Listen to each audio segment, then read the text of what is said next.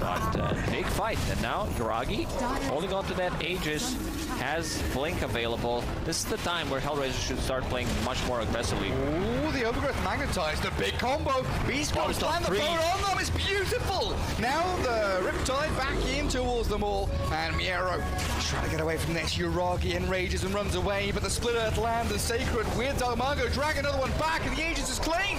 Ursa down, What the hell is going on What here? is happening? It's BeastCoast team fighting, isn't it? This is what we were talking about. They don't care lanes, they don't care being outplayed. They find one moment, one team fight, one chance to shine, and they exploit their opponents perfectly. Schofield is so good on Earth Spirit.